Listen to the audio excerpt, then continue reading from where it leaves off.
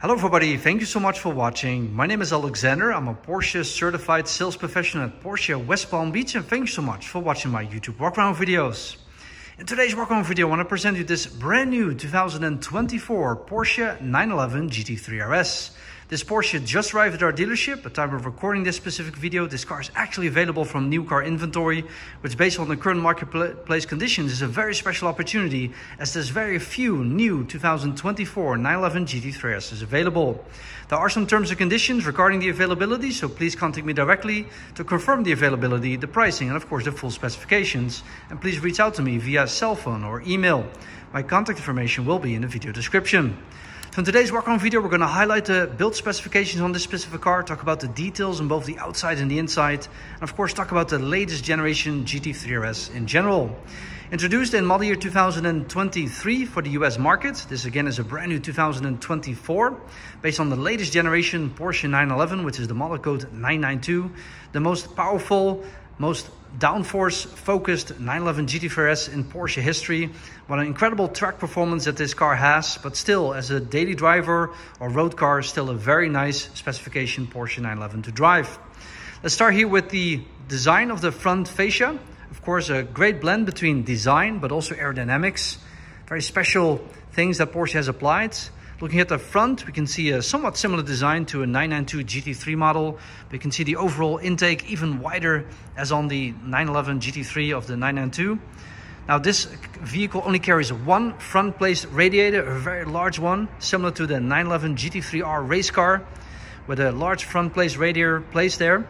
And all that air going through the front intake and then exiting here in the front hood. Now you can see these are very large exits, so all that hot air that cooled down the radiator fluid is going to exit here out of the front hood. Now, in terms of aerodynamics, Porsche had to create these vanes to create the airflow going into the right direction. Now this did eliminate the possibility to have a front trunk space or storage compartment, but of course from an aerodynamic standpoint and downforce reasons, this makes sense if they go this extreme with the latest generation 911 GT3 RS. The total downforce number is almost 1900 pounds of downforce at max downforce level, which is an incredible number, especially for a vehicle with license plates on it, just incredible. As you might notice also, the front hood made out of carbon fiber, just like the 992 GT3. This one has the optional Weissach package, which combines here the exposed carbon with the painted section here. This is shark blue, by the way, a specialty paint for the 911 GT3 RS. The headlights are also upgraded. These are the optional LED matrix design headlights, replacing the standard LED units. Beautiful design, very aggressive also with the inside housing. Also these beautiful little lines on the bottom. Very nice optional headlights. You can also see these air flex on the side, and again, all aerodynamic purpose, so to flow the air around the outside here of the front bumper and the wheel. There's also active front downforce wings here in the front bumper, by the way, not viewable from the outside, but those communicate through the electronics of the vehicle with the positioning of the rear wing, which we'll talk about a little bit later on. But yes, active front wing elements in the front bumper, which of course from a motorsport perspective is just incredible engineering to be done on a Porsche road car. The fenders still made out of carbon fiber. Even larger exit here out of the front fenders than on the 991.2 911 GT3 RS, which was produced in 2019 model year. Now, one of the issues with high-speed driving is there's a lot of turbulent air that gets created in the front wheel wells. This turbulent air creates a positive pressure inside the wheel wells, and you want to make sure that that air escapes as much as possible to make sure that the downforce levels on the front axle stay at the level that you want to be. Incredible engineering, again aerodynamic and mechanical. Introduced on the 991.1 GT3 RS in model year 2016, and here we have the latest interpretation for the 992 GT3 RS. This one also has the optional magnesium wheels, so even lighter than the lightweight aluminum wheels. That has a different design, by the way, the magnesium wheels. And as you can see, these are painted in satin black.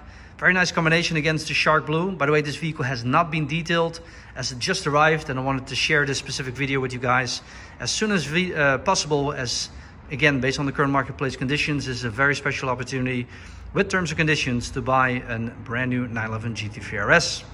Right behind it, you can also see the carbon ceramic brakes. So this one has the PCCB, the carbon composite brakes as Porsche calls them, with the brake caliper painted in high gloss black, replacing the standard yellow color.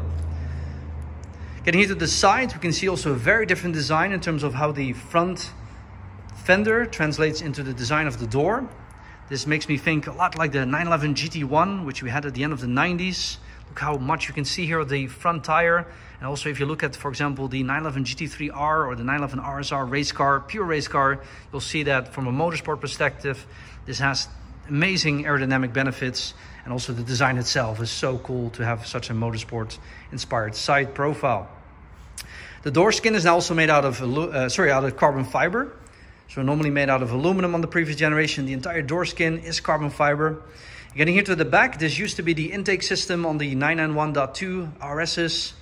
Now it's more of an aerodynamic purpose, as the actual intake of the engine is on the back here below the rear wing setup.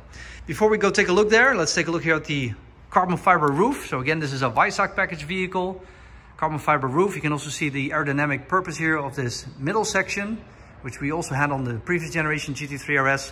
What we didn't have on the previous generation GT3 RS are these flicks on the roof, which they discovered in the wind tunnel with the hot air exiting out of the front hood system, that the hot air does want to go back into the intake system of the engine, which of course we don't want. So Porsche aerodynamically designed these little vanes on top of the roof that blocks the hot air to go into the intake. And of course that does make a difference, especially when the engine is being worked very hard. The engine's still a 4-liter flat 6, naturally aspirated. They did redo the calibration of the software. Also the exhaust system is different on the RS. A little bit more horsepower. Also the transmission, the PDK transmission is re-geared versus the 911 GT3. That's mostly from an engineering standpoint, as this vehicle has so much downforce and mechanical grip that of course it's not about top speed on the RS. It's all about lap time, track performance, but still incredible road car behavior. Okay, so the back wheels are now 21 inches, 20 inches in the front, 21 inches in the back, which we also had on the previous generation RS, but now running a 335 rear section tire, replacing the 325 that was applicable on the previous generation RS.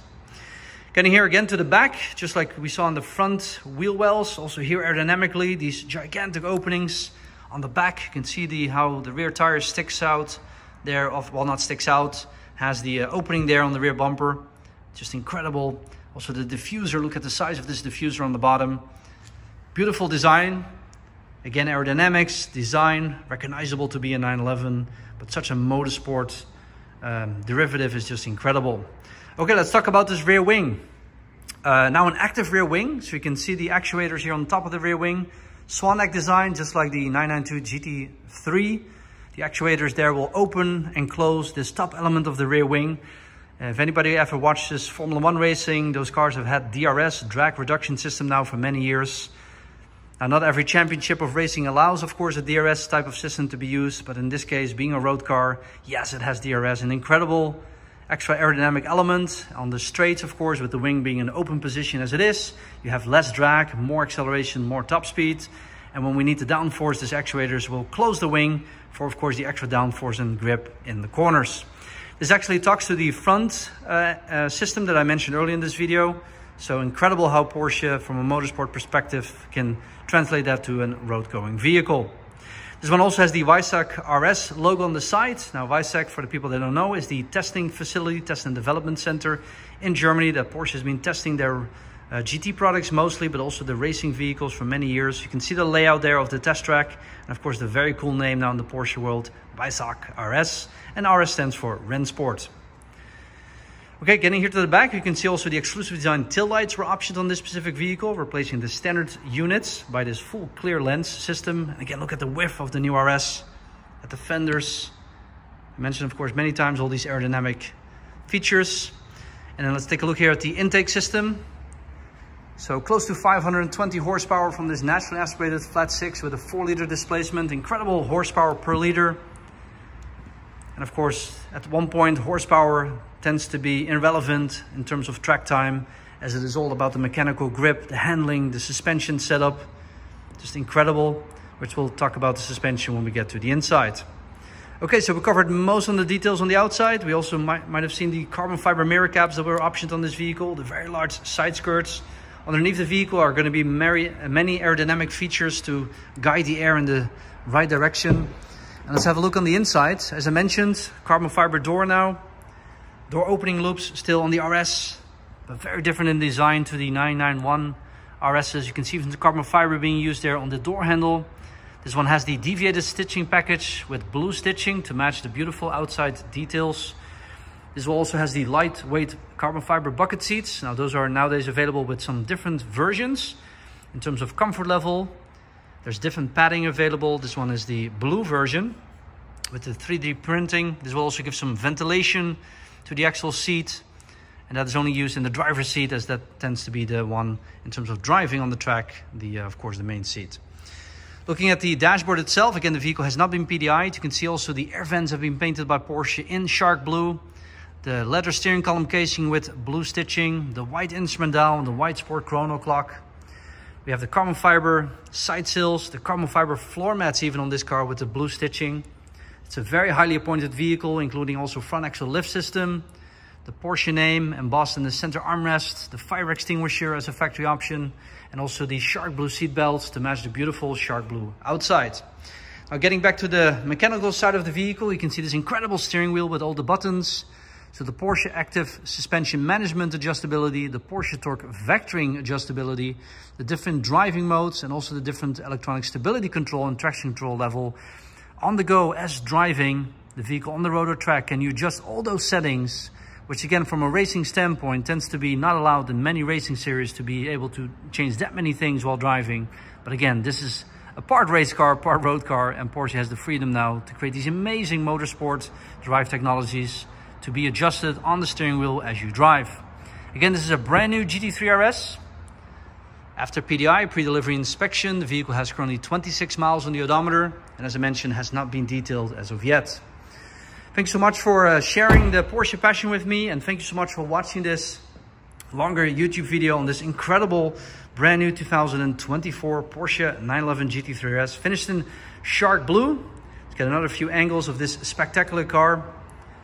Again, please contact me directly regarding availability, pricing, and specifications. There are terms and conditions applied to this specific vehicle, being a brand new 911 GT3 RS. Thanks so much once again for watching. I'll see you guys in the next video. Bye-bye.